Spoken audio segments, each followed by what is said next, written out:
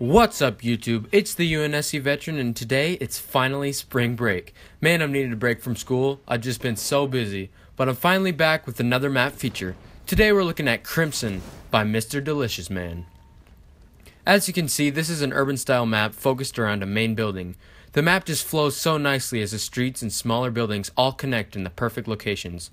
I absolutely love how the streets look and just seem to seamlessly connect all of the main interaction areas. Although it looks somewhat cramped in certain areas, don't let that fool you because the map is actually bigger than it seems. I played this map with 8 people and it seems like there was too much walking and running around just to try and find an opponent.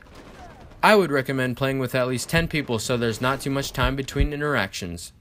The main power weapon is a single overshield located in the central building. Other weapons that are placed on the map include storm rifles and Halo 2 BRs, which feel so good on an urban map.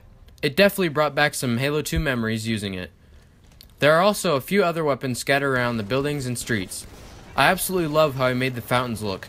I wish I had some of his creativity because he used some of the pieces on this map in very interesting and abstract ways. Overall, this map is definitely worth a download, so feel free to add Mr. DeliciousMan to bookmark this map. And as always, I have all the maps that I feature on my bookmarks, so feel free to add me and bookmark it as well. So that's about it, guys. I hope you enjoyed this video. Feel free to hang around and watch the rest of the gameplay highlights that I've left for you. So I'll catch you in the next video. Peace.